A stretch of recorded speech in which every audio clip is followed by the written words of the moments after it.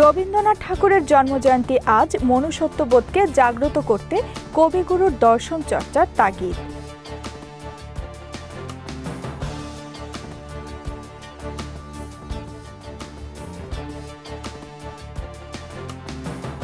এবং নাটোরে বিদ্যুৎস্পৃষ্ট হয়ে কলেজ ছাত্রের মৃত্যু, সুনামগঞ্জে বজ্রপাতে নিহত 1, আহত 3।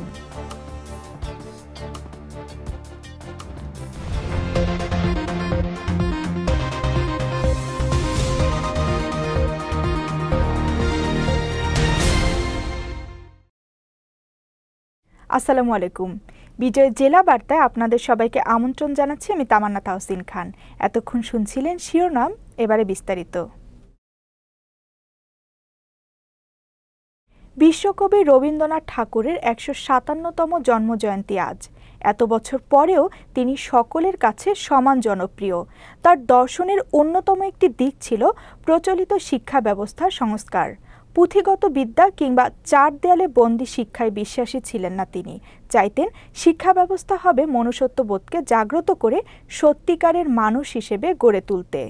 চিত্ত যেথা ভয় শূন্য, উচ্চ যেথা শির, জ্ঞান যেথা মুক্ত, উচ্চ সেথা শির।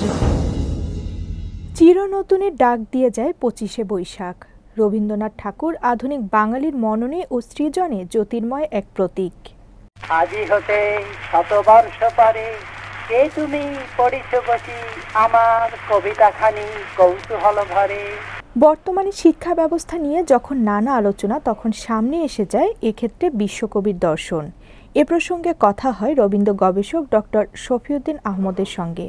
জানান, কবিগুরুর মতে শিক্ষা হতে হবে প্রকৃতির সাথে সম্পর্কযুক্ত।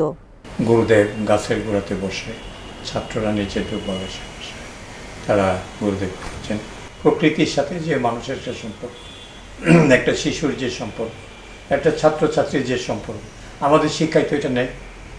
নোট পড়া, সে শিক্ষা তার ভেতরে প্রবেশ করল কি করল না, এটা কিন্তু শিক্ষক আছে আর যাচাই করে না।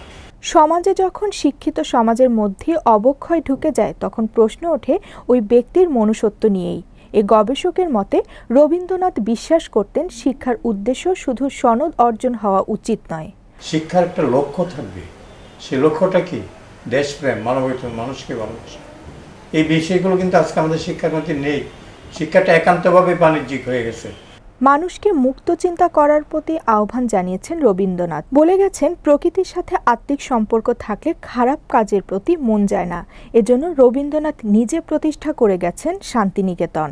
শিক্ষা যিনি দেন তিনি শিক্ষক, কিন্তু গুরুর কাছ থেকে আমরা আদর্শ নেব, গুরুর কাছ থেকে আমরা মনুষ্যত্ব নেব, মন্ত্র নেব। মন্ত্র অর্থ কি? মনকে যা ত্রাণ করে, তাই না? কাজে এই কারণেই তিনি কিন্তু এই শিক্ষা চেয়েছেন বলেই তিনি কিন্তু শান্তিনিকেতন তৈরি করে গেছেন। ইংরেজি 1861 সালের এই দিনে কলকাতার বিখ্যাত ঠাকুর পরিবারে জন্ম হয় কবিগুরুর। কবিগুরু প্রায় একক প্রচেষ্টায় বাংলা সাহিত্যকে আধুনিকতায় উজ্জ্বল করে তুলেছিলেন। বিশ্ব সাহিত্য আসরে তিনি মাতৃভাষাকে সুপ্রতিষ্ঠিত করে বাংলা ও বাঙালিকে অনন্য এক মর্যাদার আসনে বসিয়েছেন। এ কারণে প্রবল অনুরাগ ও আকণ্ঠ শ্রদ্ধার আসনে প্রতিটি বাঙালির প্রাণে তার অধিষ্ঠান। তামান্না তাহসিন খান, বিজয় টিভি।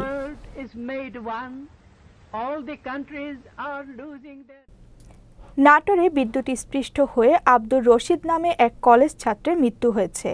স্থানীয়রা জানান, সকালে আলাইপুর জেলা পরিষদ ভবনে বিদ্যুৎ লাইনের কাজ করার সময় বিদ্যুৎস্পৃষ্ট হন সে। দীঘাপতিয়া MK অনার্স কলেজের রাষ্ট্রবিজ্ঞান বিভাগের অনার্স শেষ বর্ষের ছাত্র ছিলেন আব্দুল রশিদ। এদিকে সুনামগঞ্জের বিশ্বম্ভরপুর উপজেলায় বজ্রপাতে সাহারা বানু নামে এক নারীর মৃত্যু হয়েছে। এছাড়া একই জেলার জামালগঞ্জ উপজেলায় বজ্রপাতে আহত হয়েছেন 3 কৃষক। এরা হলেন তৈবুর রহমান, নবী হোসেন ও আব্দুর রহমান। নরসিংদীর চরাঞ্চলে আধিপত্য বিস্তারকে কেন্দ্র করে দুই পক্ষের ট্যাটা যুদ্ধে অন্তত 40 জন আহত হয়েছেন। সকালে সদর উপজেলার অনন্তরামপুর বাজারে এই ঘটনা ঘটে। আহতদের সদর ও জেলা হাসপাতালে চিকিৎসা দেওয়া হচ্ছে।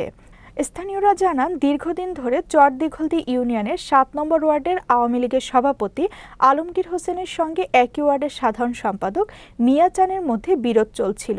এরই জেরে এই ঘটনা ঘটে। জড়িতদের বিরুদ্ধে আইনানুগ ব্যবস্থা নেওয়া হবে বলে জানিয়েছে পুলিশ।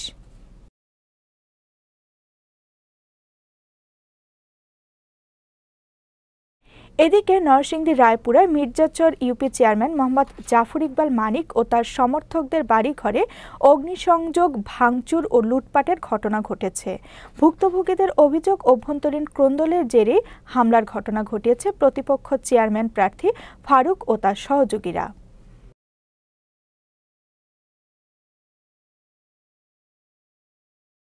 কুমিল্লার তিতাস উপজেলা ভাইস চেয়ারম্যান শাহিনুল ইসলাম সোহেলের বিরুদ্ধে মিথ্যা মামলা প্রত্যাহারের দাবিতে প্রতিবাদ সভা করেছে উপজেলা আওয়ামী লীগ। উপস্থিত ছিলেন সংসদ সদস্য মোহাম্মদ আমির হোসেন ভূঁইয়া, উপজেলা আওয়ামী লীগের সভাপতি শওকত আলী, সাধারণ সম্পাদক মোহাম্মদ মহসিন ভূঁইয়া, দপ্তর সম্পাদক মীর শওকত লিটন, যুবলীগের আহ্বায়ক মোহাম্মদ সাইফুল আলম মুরাদ সহ স্থানীয় নেতাকর্মীরা।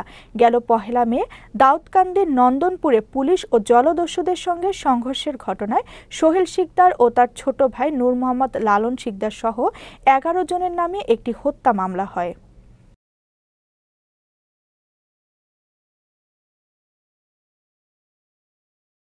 আগামী ১১ ও ১২ মে অনুষ্ঠিত হবে ছাত্রলীগের জাতীয় সম্মেলন।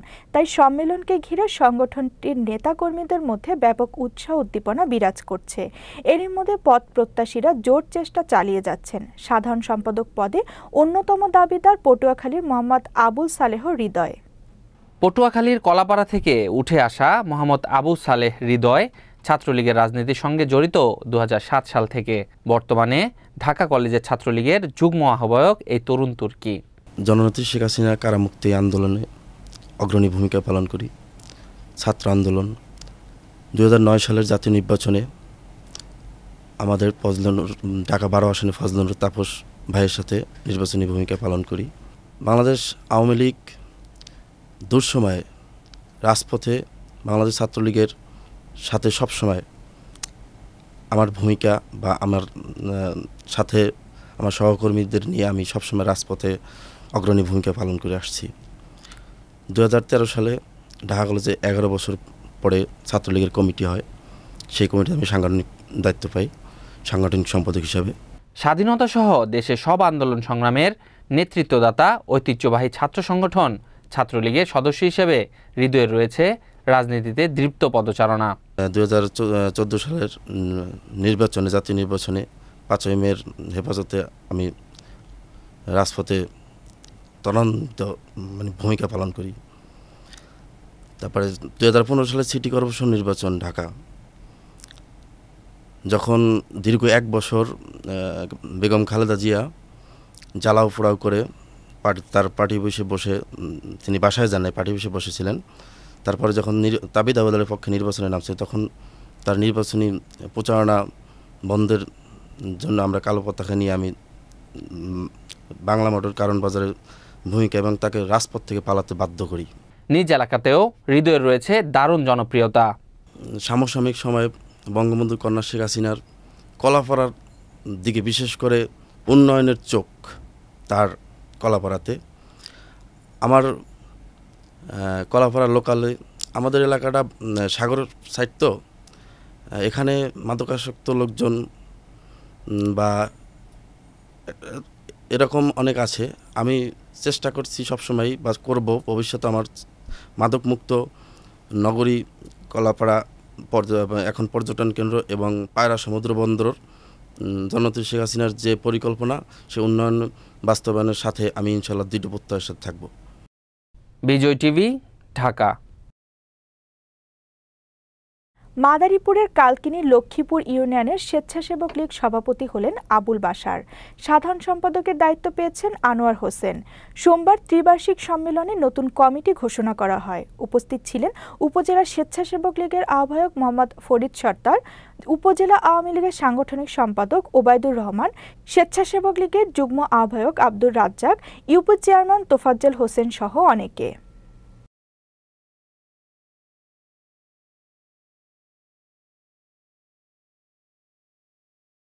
কিশোরগঞ্জের কটিয়াদীতে সাবেক আইজিপি নূর মোহাম্মদের আগমন উপলক্ষে মতবিনিময় সভা হয়েছে।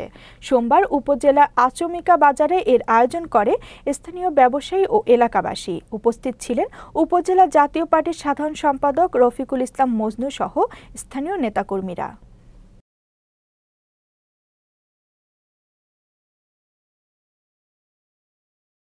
নানা আয়োজনে নাটোরে পালিত হলো বিশ্ব রেডক্রস ও রেড ক্রিসেন্ট দিবস। এ উপলক্ষে সকালে জেলার সদর হাসপাতালের সামনে থেকে র্যালি বের হয়। পরে আলোচনা সভায় বক্তব্য রাখেন রেড ক্রিসেন্ট নাটোর ইউনিটের চেয়ারম্যান সাজেদুর রহমান খান, জেলা প্রশাসক Shaina Khatun, civil surgeon Azizul Islam, Jalal Uddin, UP chairman Shariful Islam সহ অন্যান্যরা।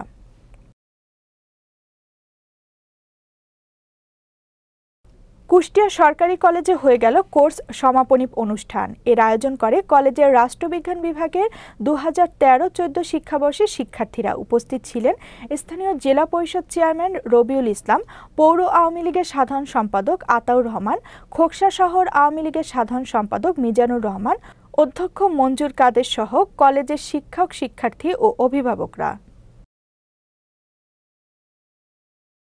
নেত্রকোনার পাবলিক হল মিলনায়তনে মঞ্চস্থ হল নাটক নবাব সিরাজউদ্দৌলা। এর আয়োজন করে স্থানীয় জ্ঞানদীপ থিয়েটার। উপস্থিত ছিলেন জেলা প্রশাসক মইনুল ইসলাম, নেত্রকোনা সরকারি কলেজের সাবেক VP Debshankar Saha, red crescent সোসাইটির সাধারণ সম্পাদক গাজী মোজাম্মেল হোসেন ও মনোরঞ্জন সরকার।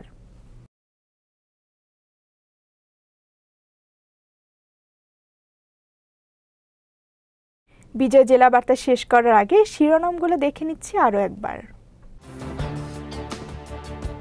রবীন্দ্রনাথ ঠাকুরের জন্মজয়ন্তী আজ। মনুষ্যত্ববোধকে জাগ্রত করতে কবিগুরুর দর্শন চর্চার তাগিদ।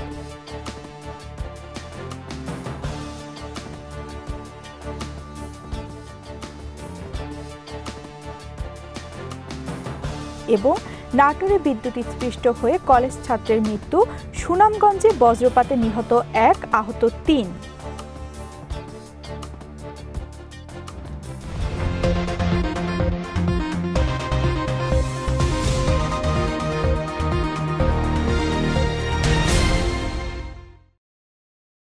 দর্শক, দেশ বিদেশের সর্বশেষ সংবাদ সবার আগে জানতে ভিজিট করুন www.deshreview.com এই ঠিকানায়। শেষ করছি বিজয় জেলা বার্তা।